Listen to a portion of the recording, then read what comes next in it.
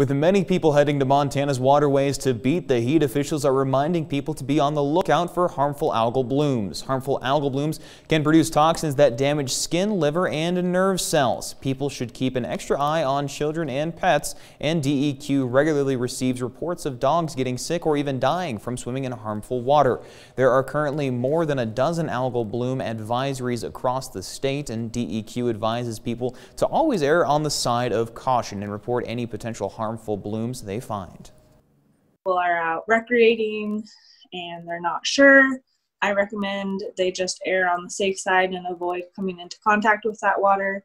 Grab a photo, and when they're back in cell service, they can submit that. Now, more information about active harmful algal blooms and where people can submit signings can be found on our website at ktvh.com.